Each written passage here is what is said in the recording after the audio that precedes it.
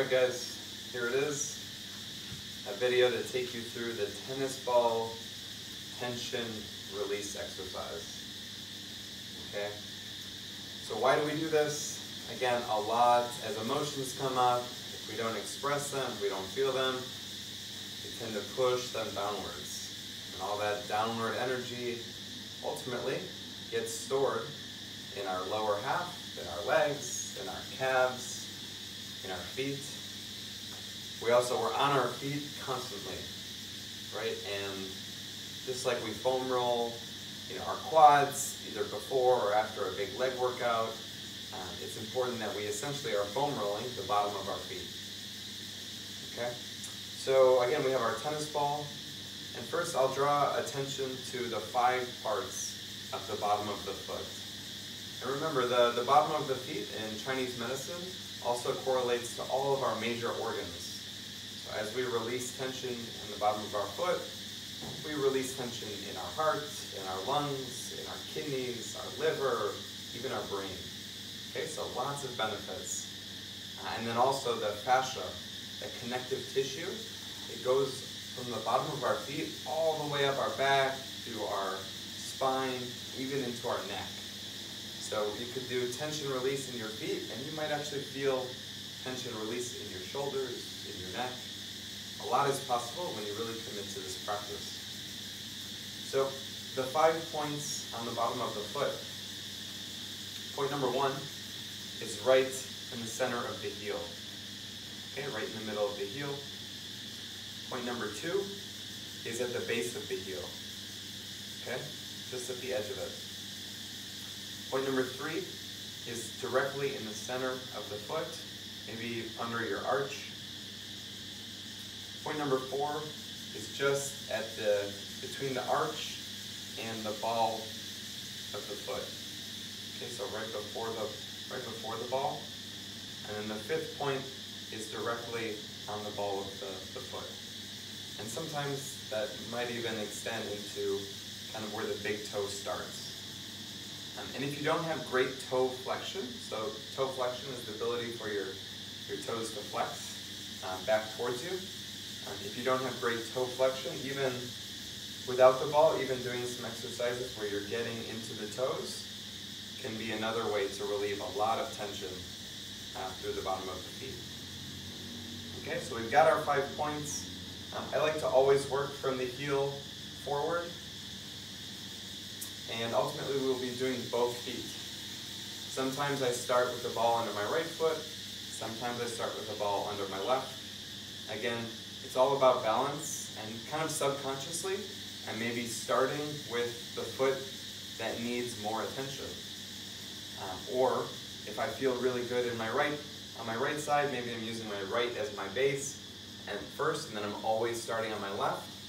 So again, just pay attention and see where you can shift and balance yourself. Okay, so I put the ball on the ground. I'm pretty good at this, so I don't need to balance on anything, but maybe it's helpful to be next to a table that you can lean on, or a chair. But for now, I'm going to use my left foot as my base, and my right foot, I'm going to start under my heel.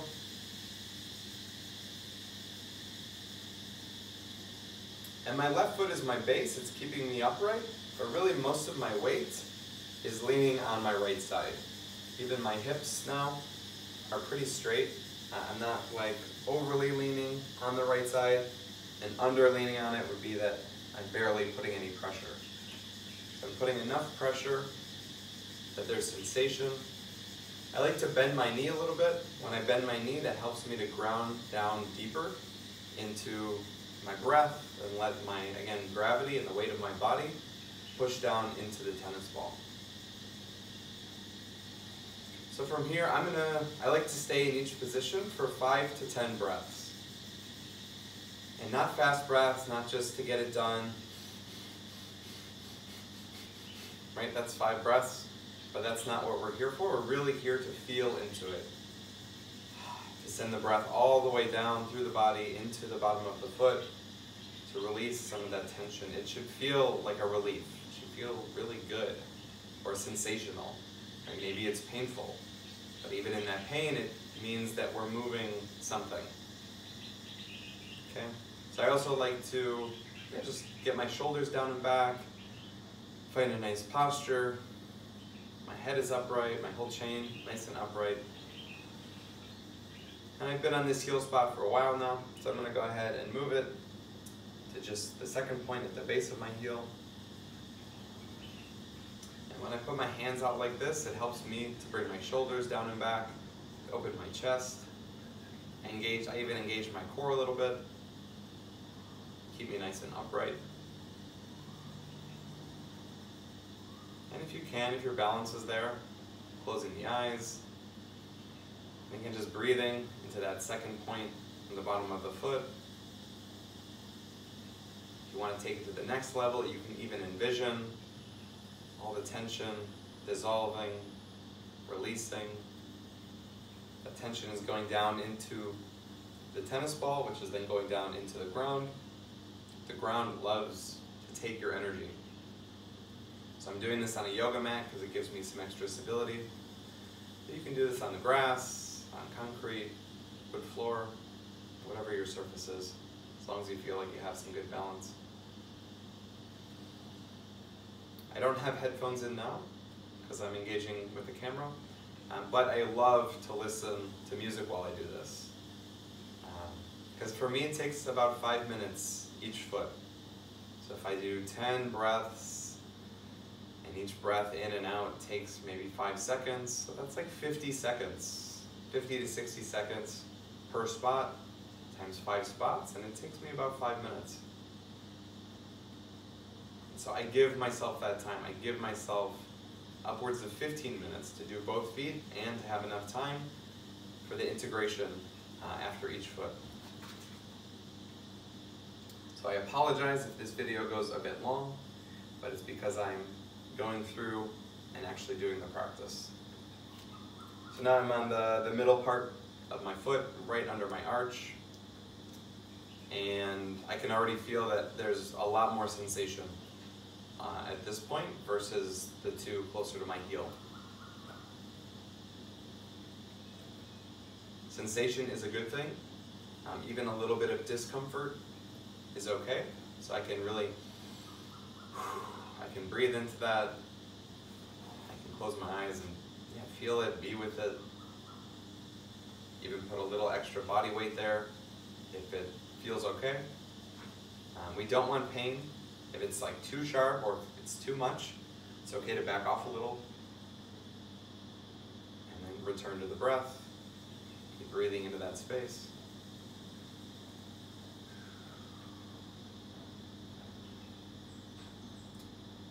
Okay, I'm going to move to spot number 4. Right where the arch and the ball of my foot intersect.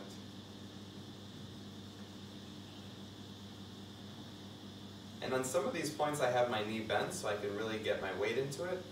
And also sometimes I like to straighten and strengthen my whole chain and see how that impacts the sensation. And even this fourth spot on my foot feels, it feels pretty open, like I can go deep on it. So my whole leg is engaged and I'm putting my weight into it. So the ball is almost flat.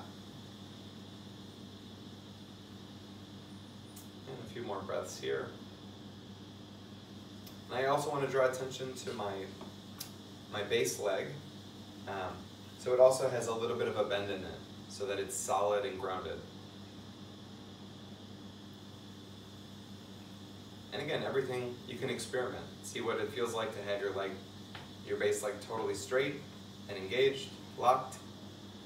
See what that does for the experience, or see if you bend it a little and you're in more of that ready position, maybe that gives you a more stable foundation. Okay, I'm going to move to the 5th and final spot. Now this one is where things get interesting because it can be difficult to put weight down under the ball of the foot. So I bend my knee a lot.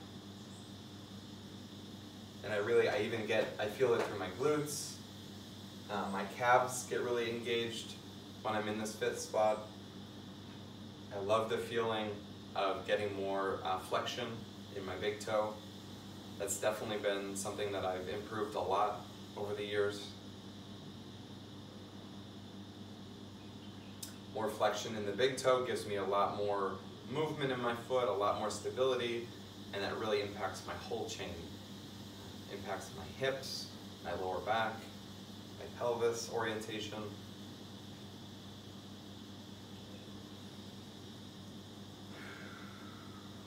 I feel it a lot too through my quads. Feel really engaged.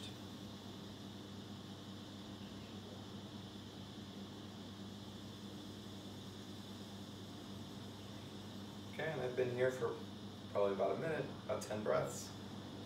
And at the end, sometimes I like to roll the ball under the length of my foot. And now I'm just kind of checking to see that there's a balance of tension release, or if there's any other spots that need a little bit of extra love. It also feels good on the inside edge of my foot. You know, I don't have a specific point on the ball that goes into that, but it feels really good just to give a few rounds of back and forth. But ultimately, I'm going to set the ball aside, and this is where I integrate. This is like Shavasana for my right foot that I just worked.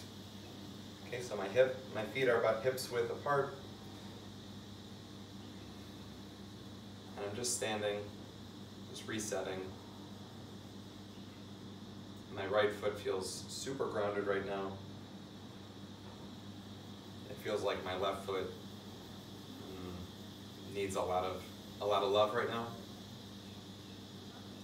But I do when I can bend my knees and really ground down, but when I also engage and lock my quads, I feel so sturdy, so strong, especially through that right foot, all the way through my calves, my quads, even my hip flexor. Feels like everything is a bit more aligned.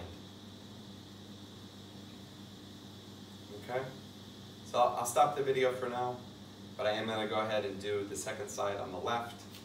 Again, the 5 points are the heel, the base of the heel, the center of the foot, where the center and where the arch and the ball meet, and then directly under the ball.